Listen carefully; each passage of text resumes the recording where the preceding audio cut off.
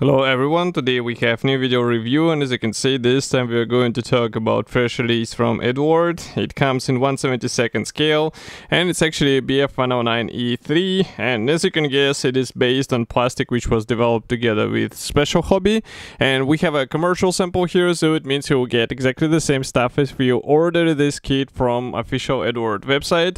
And the box size is not that big, so here you can see comparison with my hand. We have really nice box art here, and note that this kit is supplied as a Profipack, so it means you'll get also all necessary combo bonuses, which might be handy for a nice build.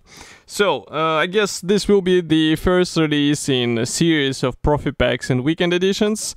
And here on the side you will find also some safety information, and the kit number is, by the way, 7032. And on the opposite side you can see also 6 marking options, which is quite nice for a 1/72 scale kit, and I hope that you will find something suitable for your build, or maybe you will resort to aftermarket decals. So this is a top opening box, and here is what we have inside. I would say packaging is quite standard for this brand, so we have all sprues packed into one plastic bag. We have also all the bonuses on the bottom of the box. So I would rather start with plastic parts first, and then gradually we move on to other things which are included here, so just give me a second. And as I said, this kit might be familiar to some of you because it is based on Special Hobby release, which we also reviewed in the separate video. So in case you saw it, you will easily recognize what we are having today. So first of all, I'm opening the separate plastic bag with a clear sprue. So here we have the canopy parts, and I have to zoom in so that you can understand what I'm talking about.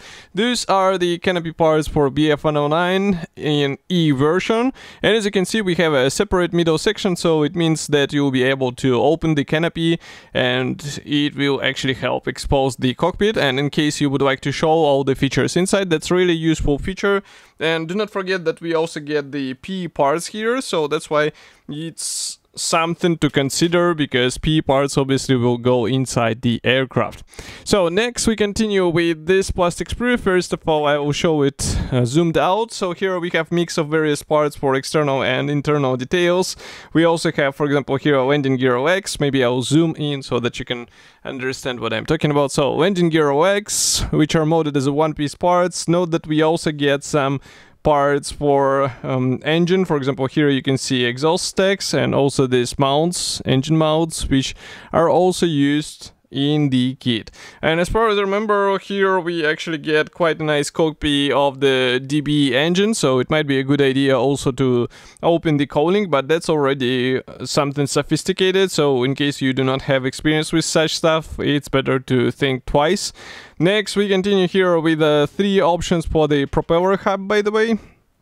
Cockpit 4, and next, by the way, the cockpit 4 is designed in a quite interesting way, because here you can see that we have this traditional rear wall and the floor molded separately, and I'm quite used to see this let's say element molded as a single piece part, but here we get it in this design. Here, by the way, you can also see some cooling panels, more of the engine parts, so engine gear wheels, 2 types of the air intakes, and landing gear doors. So molding quality is as good as what we saw in the initial release, so there is nothing to complain about. The only thing is that some parts are really tiny. Here you can see comparison with my finger, so you have to use tweezers, otherwise it's almost impossible to handle these parts, and you will easily lose them in let's say during the assembly process, and especially if you have a carpet monster, then it will be a nightmare.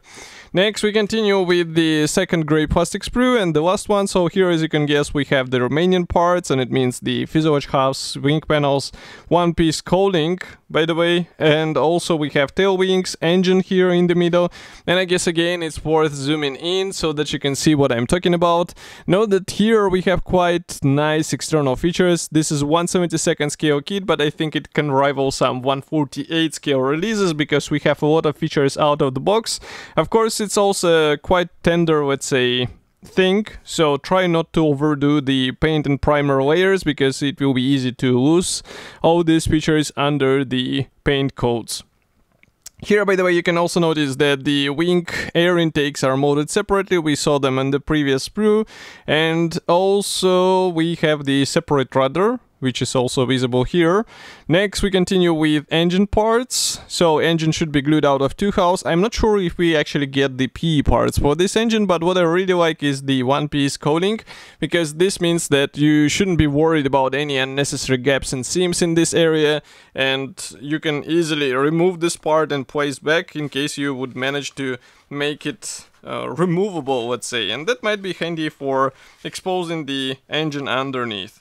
Next, we continue with traditional Profipack bonuses. So we have 2 Ziploc bags. I'm opening the first one here, and it actually includes the mask sheet. So here you can see it, and you can notice that we have masks not only for the canopy but also for landing gear wheels, which is really nice.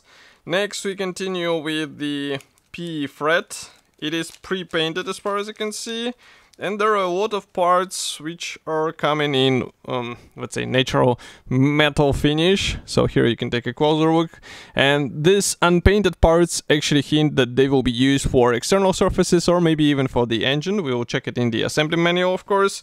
And this is a traditional Eduard product, so there is nothing to be worried about in terms of quality. It's just that, again, we have really small scale and it might be tricky for some modders. So be sure to have the right tools for all this stuff. Next, we continue with decals. So there are 2 decal sheets, which is rather impressive for 1/72 scale aircraft kit. And first of all, I will show you the stencils. Here I think we should close the lenses a bit so that it won't be that dark for you, but you can see that stencils are printed in Eduard. We have 2 types, black and red, so everything looks fine, and I think it's just a matter of careful application, and printing quality is also good. But that's not all. We also get the main symbols for all of these 6 marking options, and here I think we should zoom out a bit because this one is a bit wider. So here we have even the swastikas included in a full scale. You can also combine them out of these symbols. So all the necessary decals are here. We even have some cockpit decals, but obviously it's better to use the PE parts, which will provide you a bit more convincing appearance. But of course, we cannot assemble all of this stuff without the assembly manual, so this one is provided in form of color printed brochure. As you can see, it's a typical Eduard format, so there is nothing surprising. We have short history note on the first page, and next we continue with the parts map. So here a blue color means that these parts will not be used in the assembly. As you can see, plenty of them will actually stay on the frames. And assembly process starts straight away with the cockpit, and straight away we have to use the PE parts because, for example, these rudder pedals can be replaced with the PE parts, and that might be actually a worthy upgrade because the original plastic parts obviously cannot rival in a thickness with metal parts. Next, we continue with the instrument panel. Again, we have several options, but what is interesting here, we get to decide whether we would like to have the open or closed coding. It will define the choice of parts. As you can see, for the closed, we just get this simple version with the only barrels detailed outside. Next, we assemble the engine and start working on the cockpit walls. Then we join everything together, and here, as you can see, we have also these separate cooling panels. And next we continue with the parts for air intakes. And by the way, I would like to check if we have some PE parts used on the engine, but as far as you can see, nothing much. So if you would like to replicate numbers, you will have to use your own wires, metal wires and other stuff. So next we continue here with the wing mechanization. All the parts are molded separately, so it's quite a handy thing.